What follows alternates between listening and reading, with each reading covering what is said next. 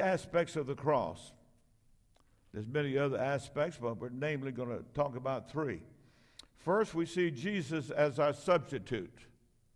Remember that. He's our substitute. He died in our place. Let me say that the Christian life, there's doing in the Christian life. There is doing in the Christian life, but the doing is not Christian, is not the Christian life. That's part of it. But really, the Christian life is an exchange life. His life for our life.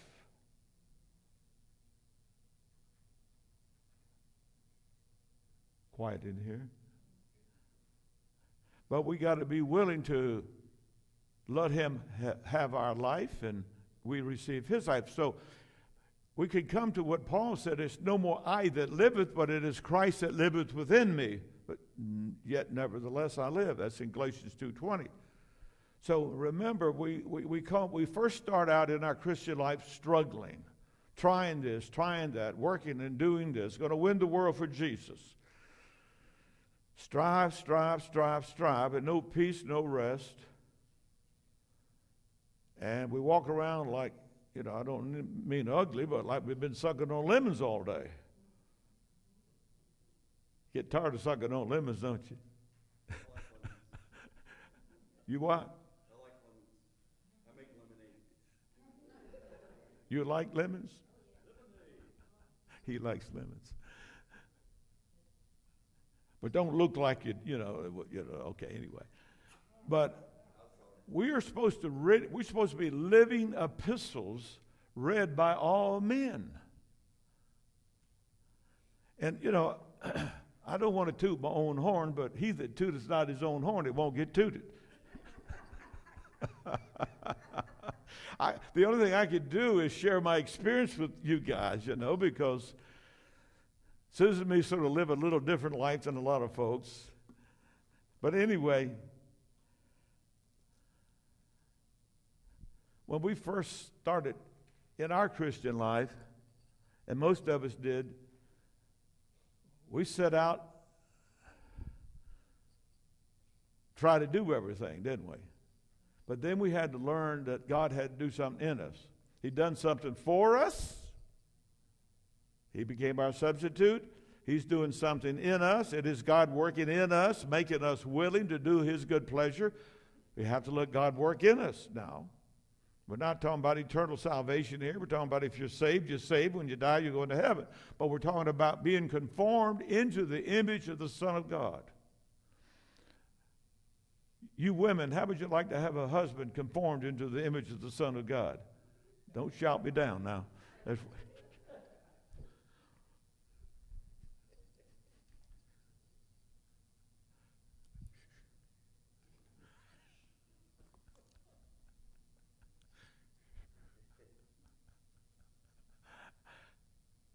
You men, how would you like to have a wife that's been conformed into the image of the Son of God? No hands? Yeah, you're thinking about when you get home. I know.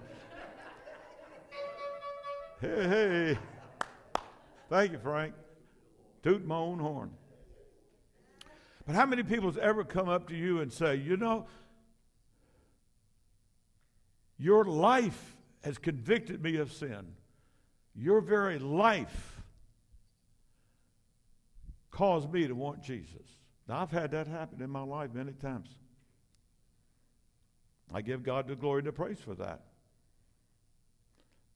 Most of you know that when I go shopping with Susan, I'm in Walmart sharing Christ with people, giving out my cards on the camel.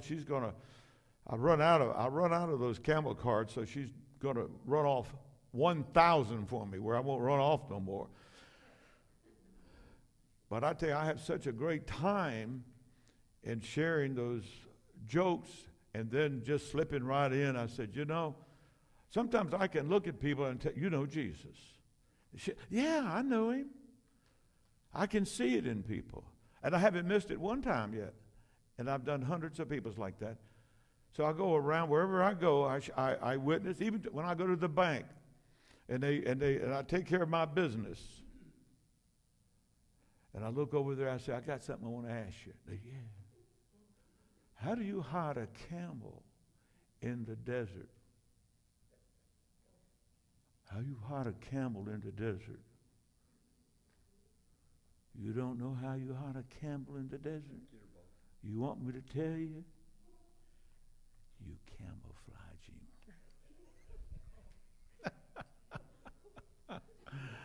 Oh my goodness. You camouflage him. Well, you see, now we're just about buddies, aren't we, since we shared that together. I said, then I say, why was the skeleton afraid to cross the road? He's already dead. Huh? He's already, I don't know. He didn't have any guts. Oh, yeah. I remember that one. You remember that one? Yeah.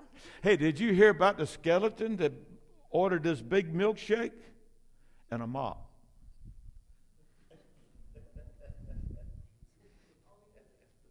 Did you get it? Huh? Mop it up. All right, I could go on. But see, then you pull out your little card and the little booklets that we have back there. And many times I'll say to people, you're a Christian, aren't you? And they'll say, yeah. Then I put my arm around them. Boy, we're getting cozy right there. I say, boy, it's wonderful being a Christian, isn't it? You know, let me give you this little book anyway. You give it to somebody else, you know. But see, it's if God's people, see, our faith is energized when we share our faith. So remember that as we move along. Now let's finish this right here. Christ is our substitute. But as many as receive, there's that word again, receive him, to them gave he power. He gives power to those that receive the Lord Jesus Christ. Let's read that again. Put that on the board. John 1:12. But as many as did receive and welcome him, he gave, God gave, Christ gave the authority, power, privilege, right to become the children of God. What right do we have to be called children of God? I got news for you. Right there it is. He gave me the right. He gave me the authority. He gave me the power. Wow. That is, to those who believe and he too trust in and rely on his name. Oh, that's so powerful. Our substitute. This, you know, talking about the cross here, one of the aspects of the cross is that it was accomplished at Calvary. We know that. Now remember, he becomes our substitute. So, Mike should have died on the cross. Would you come up, Mike? Let's see if we can drive a couple of nails in you. Willie, would you come up? Wait a minute. Now, if you sin, you're going to have to die. You will die. But Jesus said, this is Jesus. I want you to meet. But Jesus says, I'll take your place. Tell me you'll take your place. Take your place, sir. All right. He became your substitute. Yeah, you can. Yeah, you did it, all right. Yeah. And here's his feet. He's the substitute. Wow. Now he's free. But you know what? 3 days later, woo, glory. A little traveling music, yeah. Wow. See, we got to remember, we passed from darkness into light. Don't curse the darkness. Light your candle. We are the light of God. We are a candle. We are God's representative down here. Now, the sin question has been dealt with. Now, we were over here in darkness. We were lost. We were separated from God. We were in the kingdom of darkness. God took us out of the kingdom of darkness, let us And when Christ was crucified, who was crucified with him? Raise your hand, everybody. We were all crucified. Everybody raise your hand. This is, I'm a teacher. I like to, okay. Raise it high. Say, I died 2,000 years ago. I'm a new creature in Christ. Hallelujah to the Lamb of God, redeemed by the blood of the Lamb. Free at last, free at last. Okay, you can put your arms down. Now, you might not feel, forget the feeling. It's a fact, okay? It's a fact. Now, let's finish reading that.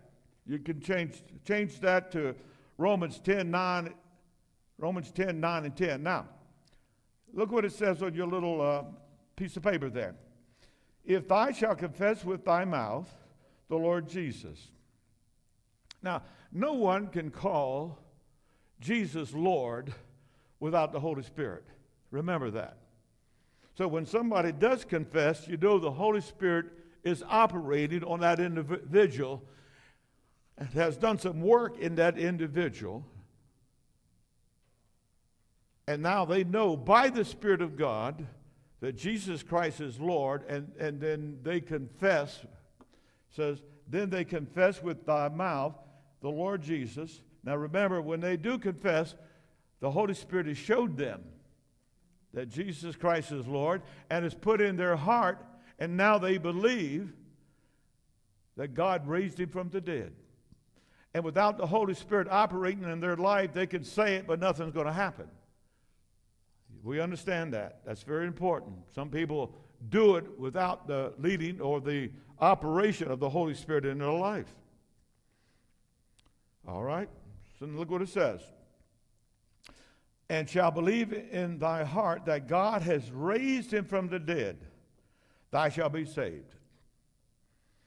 So you believe in your heart. You believe in your spirit, man. You believe on the very inside of the essence of your being, that you believe that God raised him from the dead. See, the Holy Spirit shows you that. Sometimes we hear people say, eyes have not seen, the ears have not heard, neither has it entered into the hearts of people what God has prepared for them. But they don't read no further. But he has showed us by his Holy Spirit. What you know, you will know by the quickening of the Holy Spirit. All right, look what it says.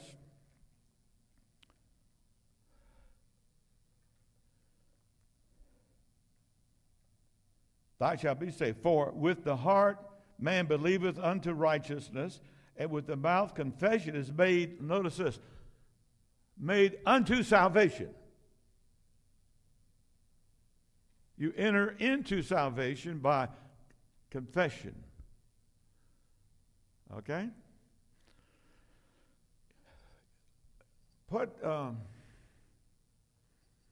2 Corinthians chapter 4:13 up there. 4:13. Now, we're not going to get through this whole thing, so don't worry about it, but you can do your homework. Now remember, have an envelope, where you keep these things, go for it, study during the week, okay? We spend a lot of money getting this stuff out, a lot of time. Now, look what it says. Yet we have the same, now Paul's talking. He says, yet we have the same spirit of faith as he had. First we want to know, a spirit of faith. Faith must be a spirit. That's something. Then it says, as he had. Now who is he? Well, that's where studying comes in. It's Psalms 110. No, Psalms 116, verse 10. Don't put it up there. Show me probably wrong. But anyway, it's 110, somewhere right in there, in Psalms. We will find out that he is King David. So we have the same faith, Paul said, that King David had, who wrote. So somebody wrote something. We know that King David wrote quite a bit, didn't he? In Psalms, and he wrote some things in Psalms, definitely did. I have believed. David says, I have believed, and therefore have I spoken. And Paul says, we too believe, and therefore we speak. So speak what you believe. Confess what you believe. Speak unto this mountain, it shall be removed. Now we know believing and faith and the power of God is all there with you.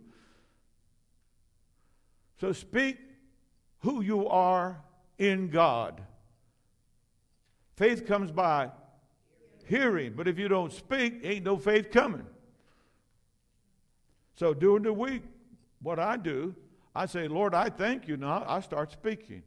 Lord, I thank you that I'm the righteousness of God in Christ. Boy, I remember the time it was so hard for me to accept that.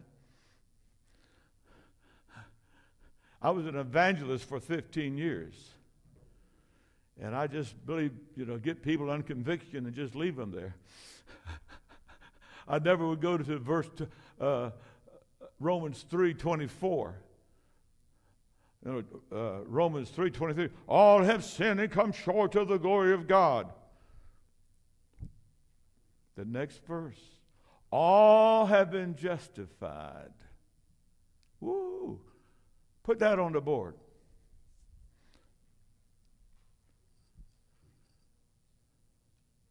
Romans 3:23, and then we'll go to 24. It says, all have sinned and all falling short of the honor and the glory which God bestowed and receives. How many have known that in the past?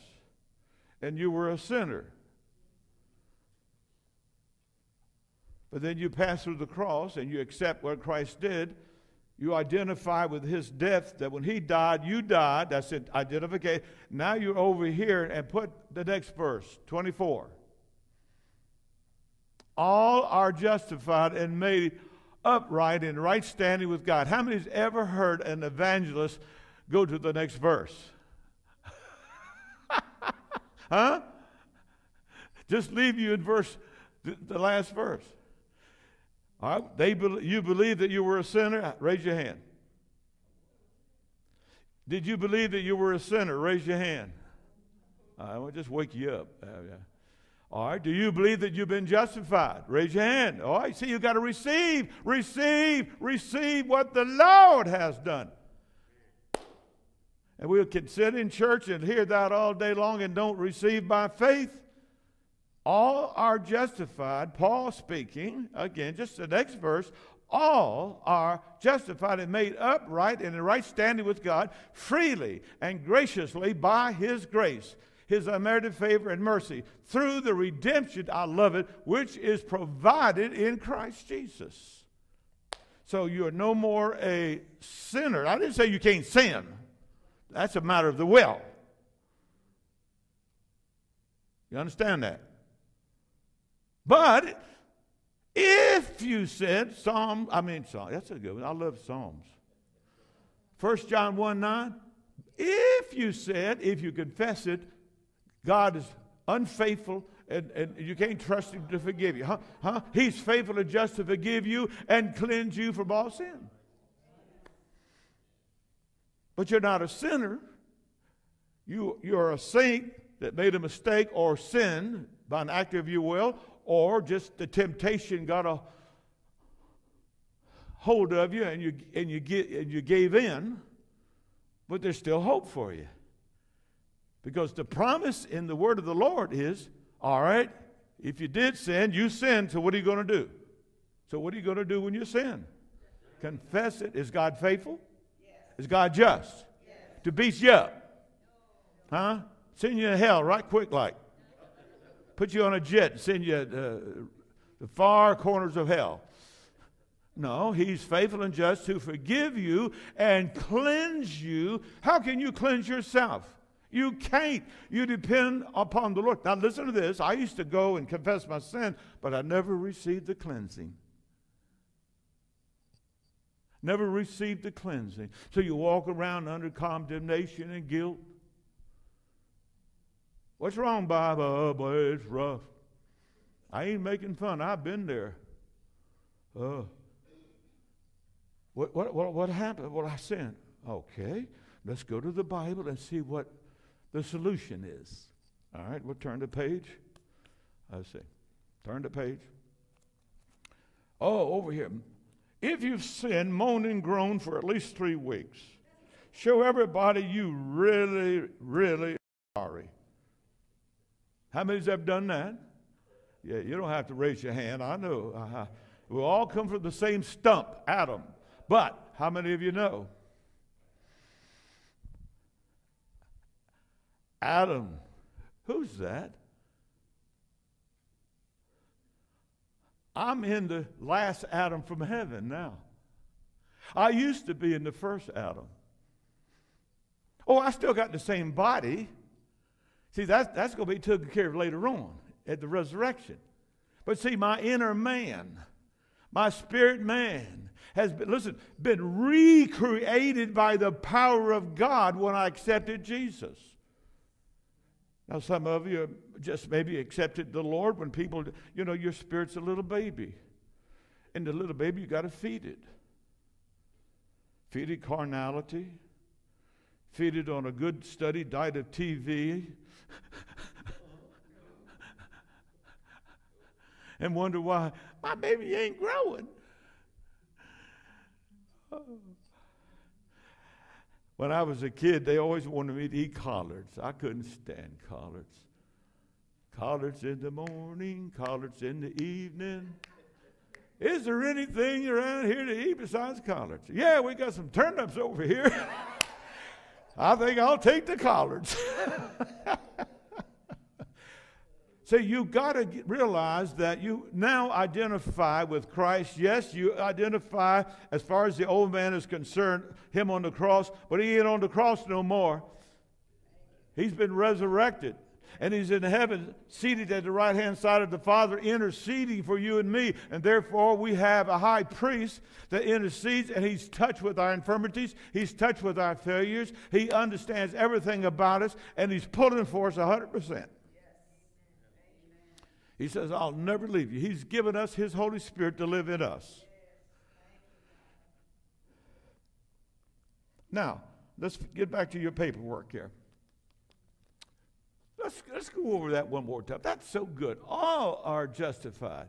How many's ever heard an evangelist preaching and ever brought that up? Huh? Yeah, you haven't. See, if you're still identifying with the first Adam, you're going to act like the first Adam. Do we understand that? See, you're still identifying with him.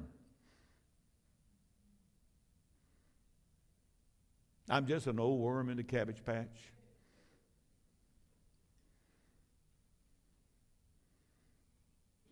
Somebody else said, well, I'm just an old cabbage. No, you're not. You're not accepting what the Lord's done for you. You are the righteousness of God in Christ. Thank you, God. Just in case you think let's stop for a moment. Look at that now. You got to let that word get into you. Look at all are justified. Notice this now. And made upright. How many times we've tried to make ourselves upright? Do you see that? Look at that. And made us upright. Who made you upright? Right. Who made you upright? Jesus. How many years was it you tried to make yourself upright? About 74.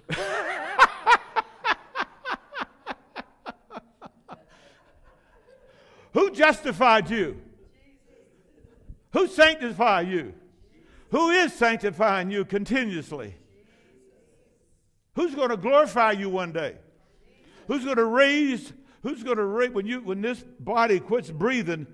Who's going to take your spirit out of this body and boop, you're in heaven. Absent from the body, present with the Lord. You don't want to take this body. This body couldn't stand the presence of God up there, man. Say, we're going to have a new glorified body one day. Can't wait. I tell you, I'll have hair like my brother over there. Probably let it grow, long. When I'm on the motorcycle, it'll be. See, really, I don't want to discourage you, but I used to ride a motorcycle, and I think that's what happened to my hair. It blew off. Just camouflaging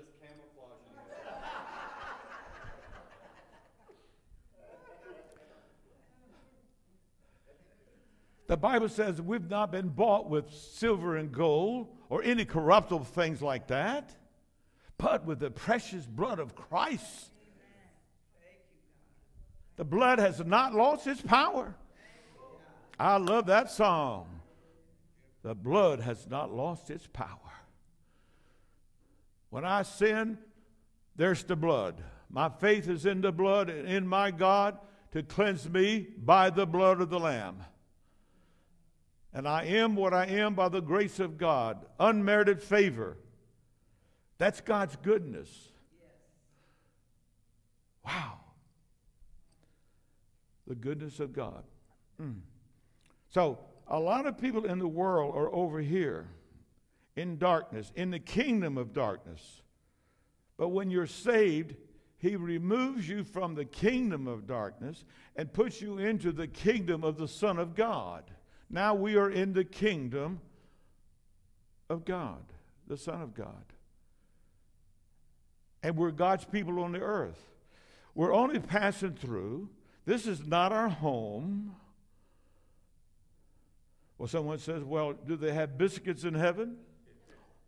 Do they have biscuits in heaven? I know when Justine gets there, there'll be biscuits up in heaven. There'll be cake too. All right, let's read on. So the first aspect we receive, notice this now. Everybody look at their little paper. Forgiveness, cleansing, peace, a new position. Our position in Christ now. No more are we sinners, but we're saints. Power, the presence of Christ. We are priests. We enter into the priesthood. Protection and justification. You can't get no more justified than you are right now. See, people, you got to accept your position in Christ. As you do, then God will deal with our shortcomings and our things that we've been practicing so long. You know, over here in the kingdom of darkness, you practice something so long, and it's in your psyche, it's in your head, and you finally get this experience, and you identify with Christ now, and now you're a saint of God. But these things that's been impressed in our brain causes us to act many times like we did when we was over here. Everybody see that? That's why our minds are, we have to be renewed in our minds. The Bible says we're transformed, how? By the renewing of our mind. I remember that came so alive to me. My youngest daughter had 4 dogs. Can you imagine that? 4 dogs. That was a big grocery bill.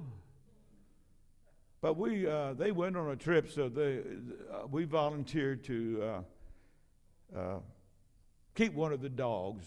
His name was Cal. Yeah, old Cal. I remember Cal. Yeah, good dog. For 10 days, yeah, we kept Cal. Now, Susan don't like dogs in the house, so that's why I sleep in the barn. I mean, forgive me. Y'all pray for me.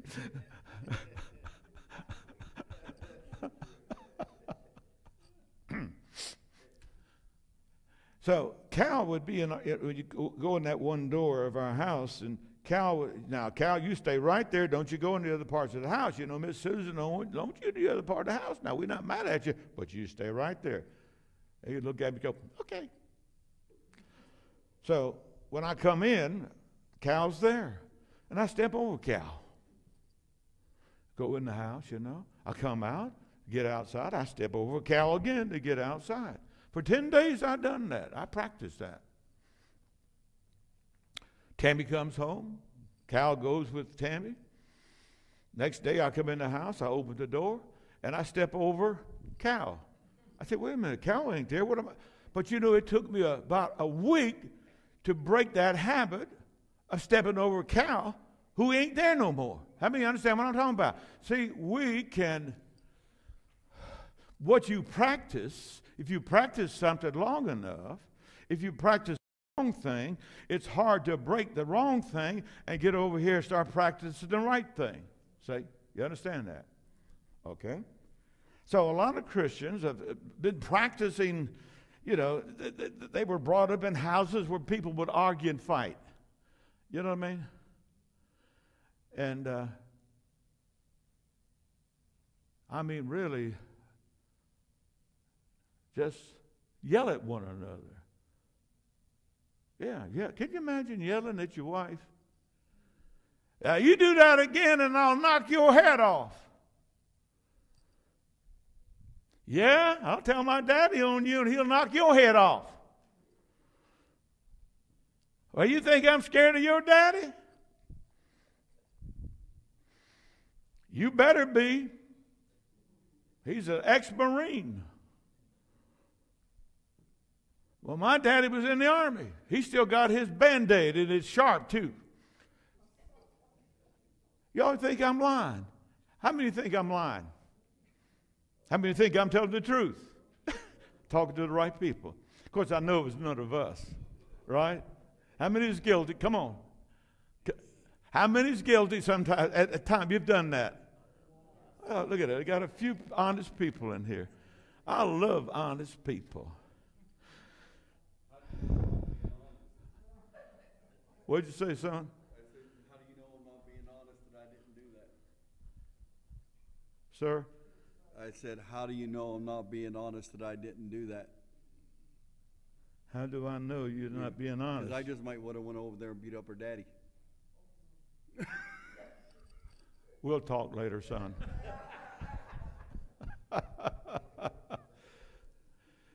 When I first got married, I didn't know how to treat a wife. But Susan was so good. You know, there's that scripture in Romans chapter 2, verse 4. The goodness of God brought me to repentance. The goodness of Susan brought me to repentance. I'm telling you that right now. She would not argue. Here's her phase. 2 and 2 is 5. Here's her phase. Whatever.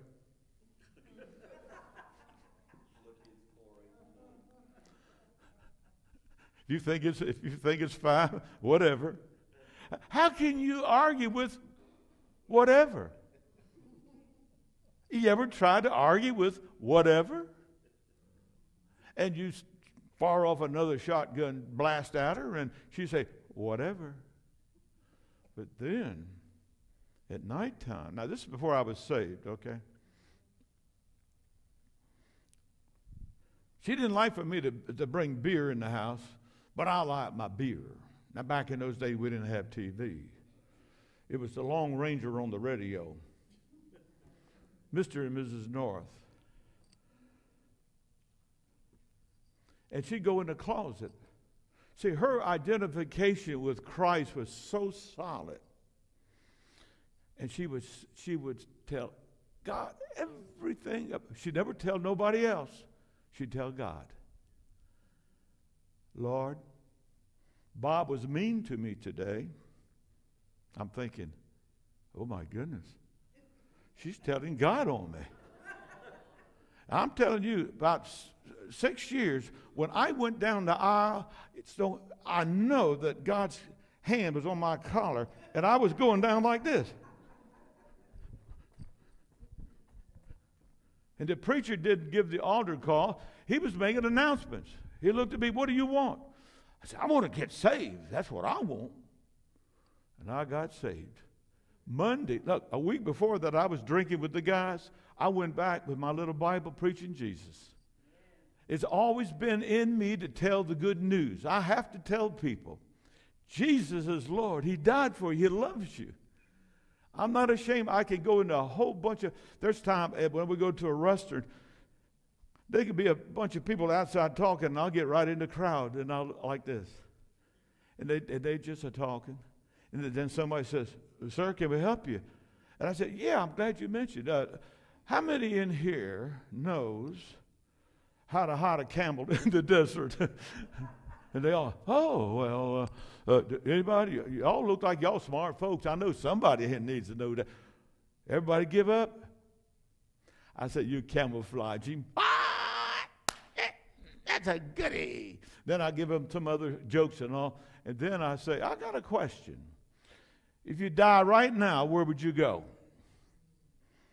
And you could hear the atmosphere crack. That don't move me. I'm in the spirit. I said, but you know what? Let me tell you how you get there. And I'll share the gospel with them. And many of them will listen. Some will walk off. Some of them will listen. I'll give them all. But before you walk off, I'm going to give you the tract. When you get home, you can study this. See, you got to be bold, courageous. There's a fear over the body of Christ. Now, I'm not fussing.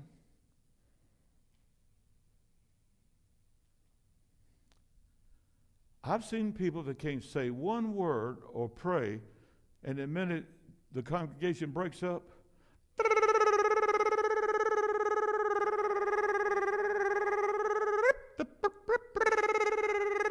y'all love me?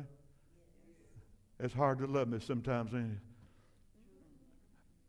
I got one person on my side. How many know what I'm talking about? Listen, I ain't fussing. Something's wrong.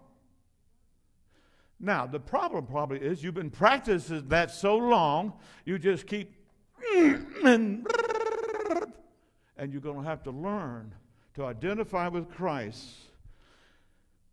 and learn if you suffer with him, you're going to reign with him. Amen. So, look what we have here. Now, look at the second identification. My goodness, I can't believe. I'll let you go at 12. Second identification. Are you ready? Knowing this. Knowing this. What do you mean knowing this? In the Bible, there's things that we can know. We don't have to guess at it. We can know. These things have been written that you might know that you have eternal life. These things have been written that you might what? Know that you have what? Eternal life. You don't have to work for it, beg for it, cry for it, fast for it, run for it. It's yours when you accept Christ. And these things have been written that you might know. I love to know where I'm going. How many's ever been on the highway and don't know where you're going? Where are we going? I don't know. Are we going east? I don't know. Are we going south? I don't know. Are we going west? I don't know. Are we going north? I don't know. Where are we going? I don't know. Do you know that you have eternal life? These things have been written that we might know that we have eternal life. I ask people that question many times. I said, do you have eternal life? They say, I hope so. I said, that's not what the Bible says. The Bible says that these things have been written that you might think, guess at it. No, I want to know where I'm going. Can you imagine that 150 people on that airplane? It took 10 minutes for that thing to go down. How many people do you think that were saved? I hope they were all saved. God will be the judge of that. But I'd like to be ready 24/7. Because the Bible says that the Lord is coming back for those that are looking for his appearance. Now, I'm going to just ask you a question. Are you looking for his appearance? Don't lie to me. The Holy Ghost sees everything. I'm just challenging you.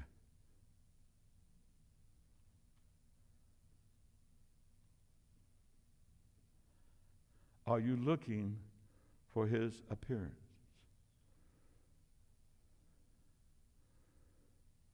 Someone says, I'm looking for the next paycheck. Well, that ain't too bad. But we are to live our life. I don't think anybody in the beer joint or out here raising Cain or living for the world is looking for Jesus. They looking for something else. But they ain't looking for Jesus. It's quiet in here. awful quiet. I can hear the brain, the sawdust up there just turning. Are you looking for his appearance? Oh, my children, my children, my children. Set our minds on things above and not things down here on the earth.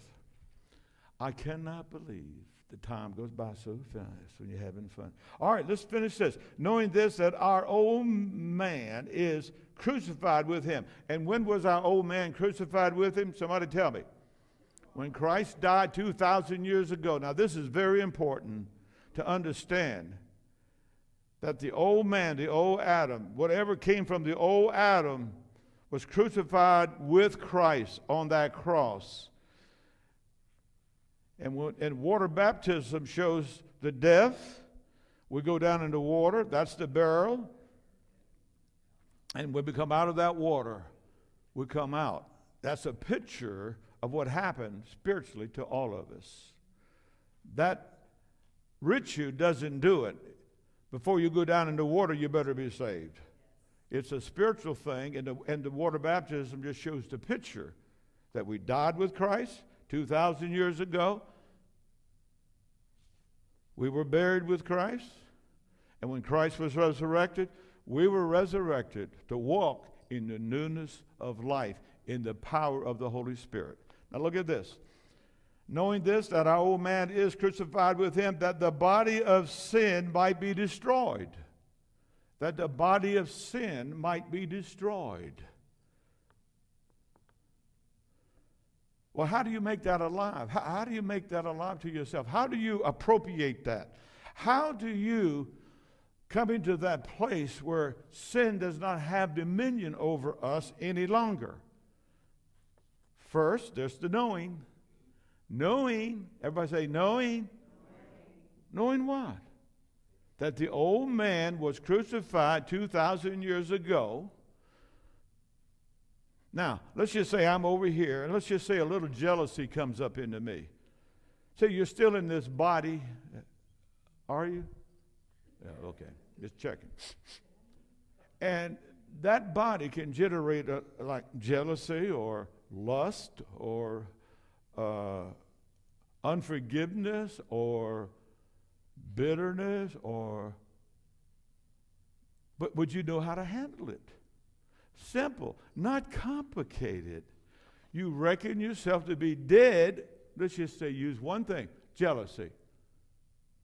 All of us has been jealous of somebody. I've seen preachers jealous of other preachers.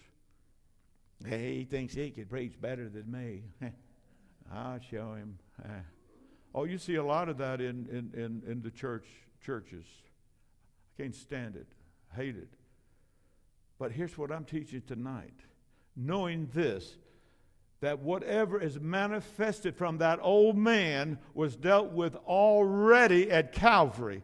And you reckon and you count it as done and finished and complete at Calvary. It is finished. And the Holy Spirit, you activate the Holy Spirit to make that a real experience in your life. And little by little, the Holy Spirit will take that thing totally out of you. And you don't have it in you no more. Because you appropriate and identified with Christ on the cross, and you reckon that jealousy died with Christ, and it will not be in you anymore. Now, it might take a week or a month. I remember when I was trying to quit smoking. I'll have to finish on this. I'm just getting started, but we'll finish it later on, next week maybe. I'd smoke cigarettes, and I'd roll them in Susan's face.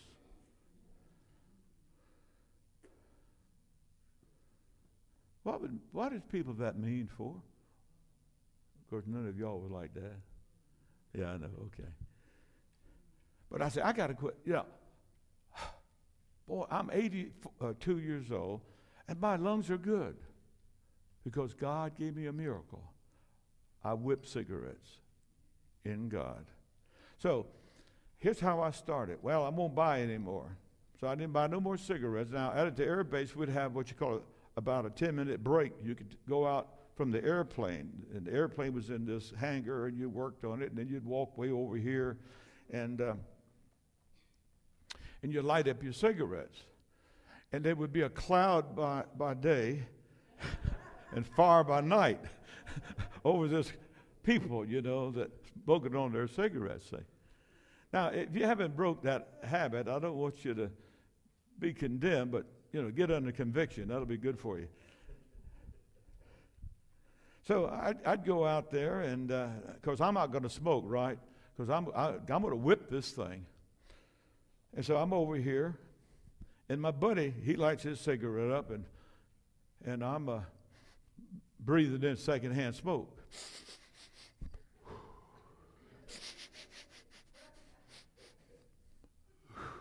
And they say secondhand smoke is worse on you than firsthand smoke. Okay. So that didn't work. So I get in the scriptures. Finally, I realized, hey, that desire died with Christ 2,000 years ago. That's a habit, like stepping over the dog. Got to light a cigarette. Do something with your hands. Put them in your pocket. You seen people do like this? But you see, that little desire for that cigarette was still in there. And then I come and realize, hey, the reckoning process. Oh, I wish we had time to go into Romans 6, that whole chapter for you tonight.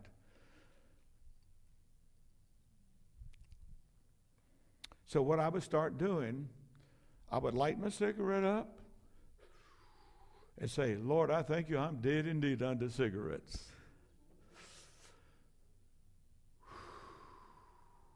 Thank you, Jesus, I'm dead to these cigarettes. I died. This habit, this feeling, I thank you, Jesus. I reckon myself dead to these cigarettes.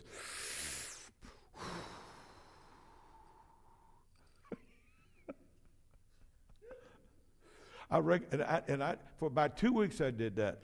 And I'll tell you what happened. 3 weeks passed by. But I would trust the Holy Spirit. In 1 month's time, every time I light up a cigarette, Lord, I thank you that I'm dead indeed unto these cigarettes, but I'm alive unto God through Christ Jesus my Lord. So you deal with the negative and you bring in the positive. I'm alive unto God. And in I would say 6 weeks, I didn't have no more desire to light up a cigarette. I didn't buy none, and I quit smoking. Hadn't smoked one since, and that was back in the 50s. Boy, I've been in the hospital with people that smoked, and I've seen them die, and there they are with the masks on.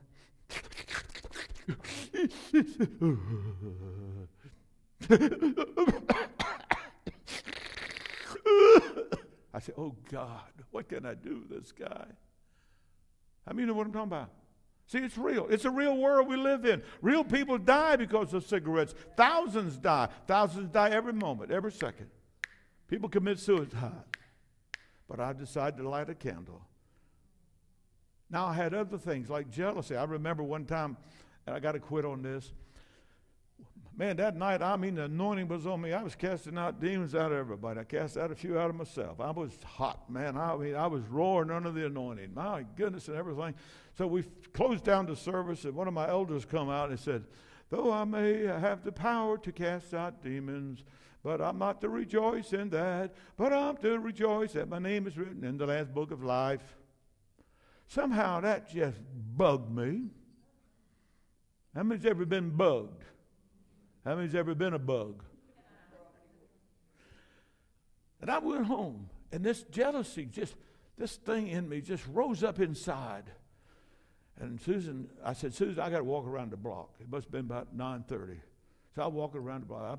God, I thought I had deliverance from that thing. Oh, God. Man, I tell you. So have you ever had feelings like that? Thank you. You're a human. I'm glad. Let me tell you what happened. God spoke to me and said, you're going to moan all night or you want to be delivered? I said, Lord, I want to be delivered. And so help me. This is what happened. The hand of the Lord came down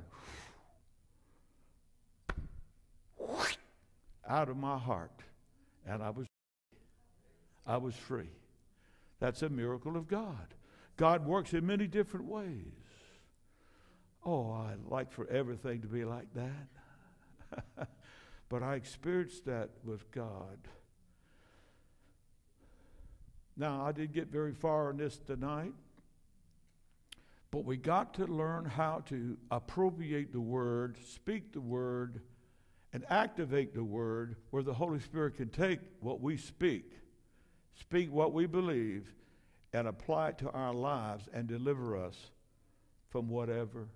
And I could go on and on and on with this message, but I know you're getting tired and you want to get home and eat some ice cream and cake. I can't eat ice cream and cake. The reason I can't is that I don't have any at the house. And that's one way. Just quit buying ice cream, Susan. Oh, just kidding. Let's pray. Father, I want to